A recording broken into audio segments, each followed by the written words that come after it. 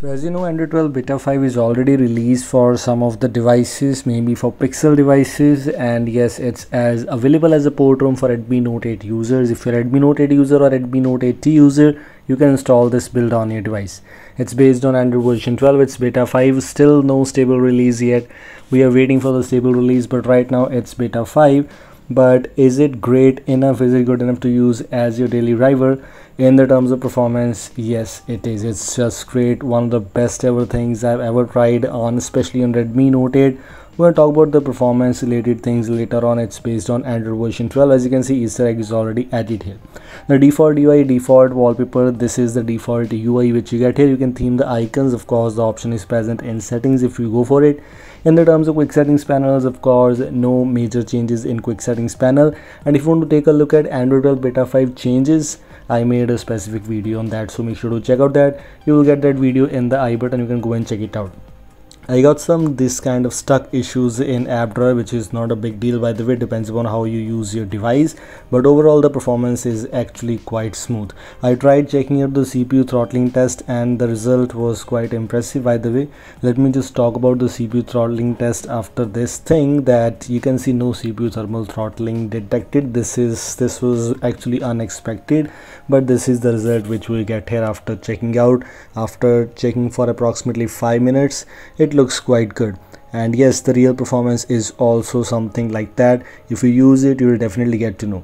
Some things are still laggy, like the permission manager and some app installation package, permission manager things and app installation.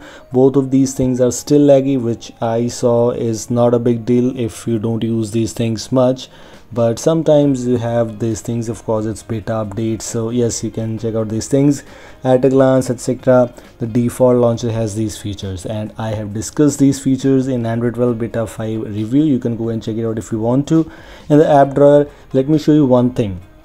If you swipe up and down, you can see the search bar is now something different going on. Here we have the rounded search bar. If I swipe up or scroll up here, you'll see different kind of, like this, different kind of search bar. Looks quite different here. Something is different here. Always show keyboard, or if you don't want to show the keyboard, the option is available here. You can customize this if you want to. This is actually quite good. And the thing which you also get in the MIUI launcher, I think so, yes, this is the new update. You also get a MIUI launcher. By default, you don't get any kind of camera pre-installed in this port, but you can install other cameras if you want to. I tried installing one camera from the Google Play Store. You can also give it a try if you want to, which is working good.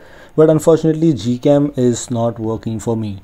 By the way, I haven't tried the Gcam which I always use on my videos. I tried Nikita Gcam, and this is what it is showing me. As you can see, camera keeps stopping.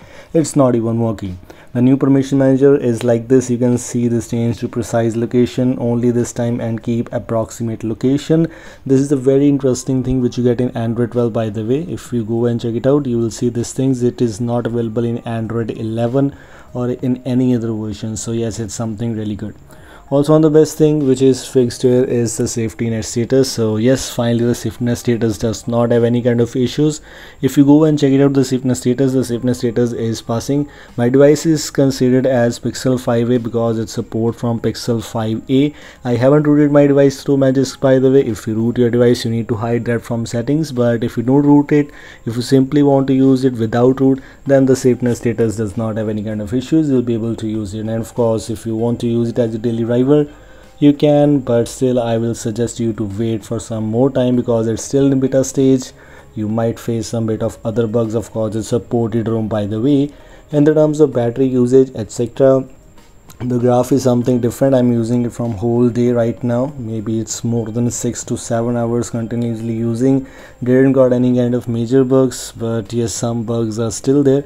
If we move on to the wallpapers and style section, you can simply see you can enable the themed icons, dark theme, customize the wallpaper. The default wallpaper is something really good, by the way.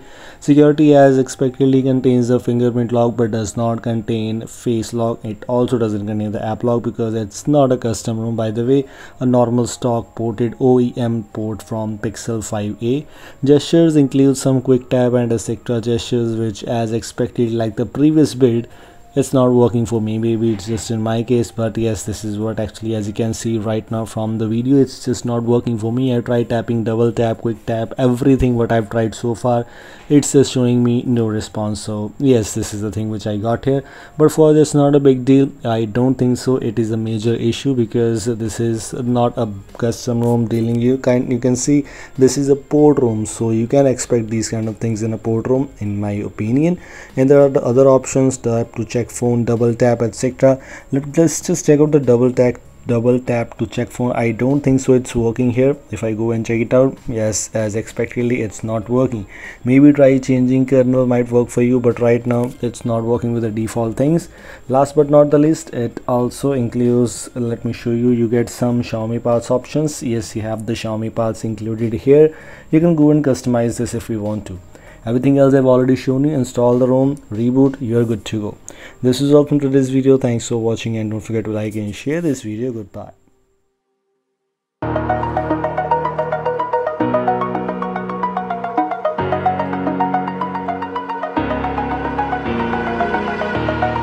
Over the edge, feel like I'm floating through the air.